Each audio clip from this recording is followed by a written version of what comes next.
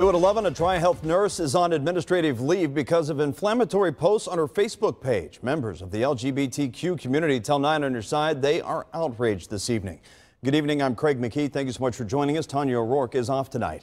A Cincinnati City Council member is now calling for people to boycott TriHealth as long as that nurse is allowed to treat patients. 9 on your side's Kristen Swilley joins us in the newsroom right now with what experts say needs to happen next. Kristen?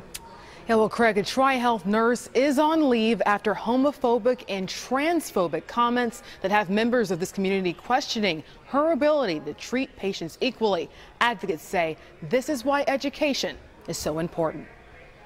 In hospitals, you're not sure who you're going to get. Tristan Vaught leads diversity training across the tri-state. These Facebook comments by a TriHealth nurse were disappointing, but not a surprise. This is the reason why transgender people don't feel comfortable going to the doctor. I looked and, they were horrific. They were denying that transgender people exist. It was those kinds of concerns, in part, that led Chris Seelbach and his wife to found Living with Change, where Vaught works. There's still so much that needs to be talked about. Seelbach's daughter is trans. His family knows the impact medical care can have. Pure Romance founders also pledged $2 million to create a center for excellence for LGBT health and increase services at Cincinnati Children's. We did this because, there are people that are going to have this opinion or have this belief, and we want to make places safe for not, 99% of people, but 100% of people. While everyone we spoke to agrees training is important,